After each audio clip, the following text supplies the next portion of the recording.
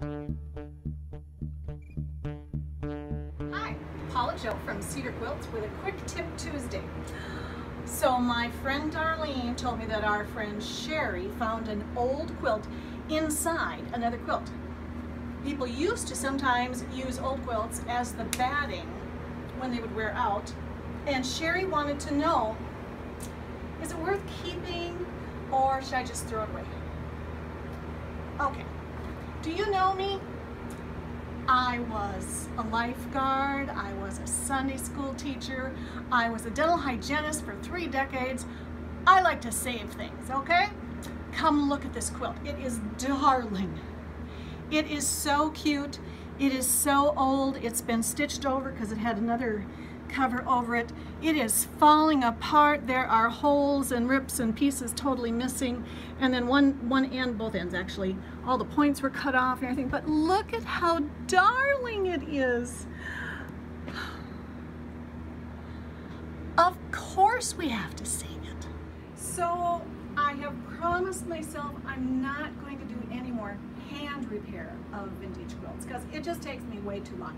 I'm too putsy with all the details, which makes it really gorgeous in the end, but I'm going to charge you an arm and a leg, and I'm going to starve to death if I do that anymore. So I'm not doing that. But on this vintage quilt that my friend Sherry found inside as batting in another quilt, we're going to fix this. We're going to save it. And so I wanted to show you a couple of things about how we're going to do this. Come over here and look at this gorgeous quilt. So this poor quilt had been loved and used and worn out. It's a velveteen rabbit. You know I love velveteen rabbits. But you can see the fabric is just so worn, and a lot of it is totally missing, and a lot of it is ripped, and there's spots all over. It would not be worth the time to try to remove the broken pieces and fill them back in with other ones and whatnot. It would take way too long. And you'd have old and new fabrics, and that just wouldn't work. You could use this as a pattern and make a replica with some new fabrics. That would be well worth it. But I think this is well worth saving. And so mainly I want to stabilize it so that it's still functional. I mean, it's cute as can be, even just as a tablecloth, just the way it is, but you'd never be able to wash it. So what we're going to do is we're going to put a new backing on it, just some cotton white. It's a wide back, so it's 108 inches long by 108 inches wide, and it's going to be wonderful. I don't need any batting per se, because this already is 3 layers of a quilt already. There's a backing, there's a little very, very light cotton flannel in the inside as a batting, and then the top. So it already has enough weight. We're just going to lay it on top there, and we're going to quilt with the machine and reinforce it. It's going to be wonderful. So first of all, we're just going to see if you can hear me a whole lot better. I think this will be much easier without all the background noise. It's hot here, baby. We got fans going. Hopefully I don't melt. Okay, so one of the things we have to decide on is what thread to use. Obviously, it's a white background, we're going to use white thread, right? And it's white on the back, so we're going to use white, right? But there are lots of shades of white. So I have an 80-10 and an 80-20 here. This one's a clear white, this one's just a slightly dirty white, and then I've got several colors of cream too. But I think that the slightly dirty white looks much better on that than the white does. But I think I'll use the white on the back. So I'll do the clear white on the back and the muddier white on the top, and it'll look great. But I'm kind of thinking, depending on if I do everything all at once or if I stabilize all the Dresden plates first, I kind of like this lightest cream on the colored ones rather than the white. So I might switch back and forth between the 2 colors, but I haven't decided for sure. I like options. So one of the challenges on this quilt is that a lot of these points were cut off. These are Dresden plates, these Dresden fans, where it makes a circle kind of like a daisy, and then you can either round them or point them on the ends, and they're just really cute. And then they also did it on the borders and even the corners. This corner almost looks like a Barbie doll dress. It's just so cute. But one side and then the opposite side had been worn so badly they actually just trimmed it off. They trimmed off all the points when they used it as a batting inside another old quilt. but they saved them on the opposite two ends. So what I told Sherry that I think we could do, a couple of different options here. You know me, I like options. So one option, we could stitch this down and she could go around and she could add her bias binding and keep all those points that way. Or I could add just a little bit of batting, just wide enough for the border. And this isn't actually quite as wide as I need, but it's good enough for just the example.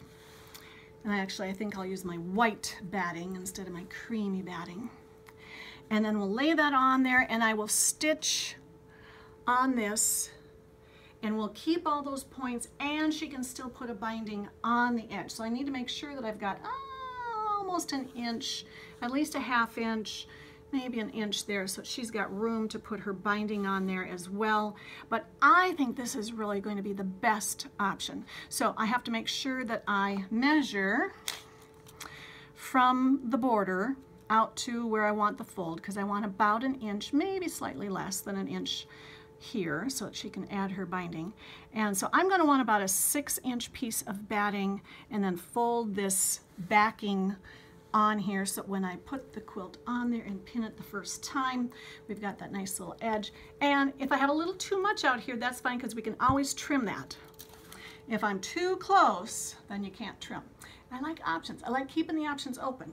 So we'll probably go at least 6 inches, maybe slightly more, and then she can trim it down a little bit more if she wants. But I think that's going to work really well. And then I had some technical difficulties from here on out, so we're going to be using some still pictures, some photos from before and after I had done any machine quilting on this vintage quilt. But as you can see in this first picture, I pinned it all on, and again you can see a lot of the damage of some of the fabrics, and from underneath you can see the new sheet is going to give it some strength. I don't want to be changing the look of the vintage quilt very much. I mainly want to stabilize it. So I do a lot of wiggle ditch stitching. It's sort of like a zigzag, but a little softer, not quite as uniform as a regular zigzag. But anyway, I stitch things down, and then I have to do some little curly cues here and there to hold down the ripped fabrics. But I like this little Barbie doll dress in the corner. I love the details there, and I think it looks very pretty from the back side. Again, there were a number of areas where there had been some hand quilting done.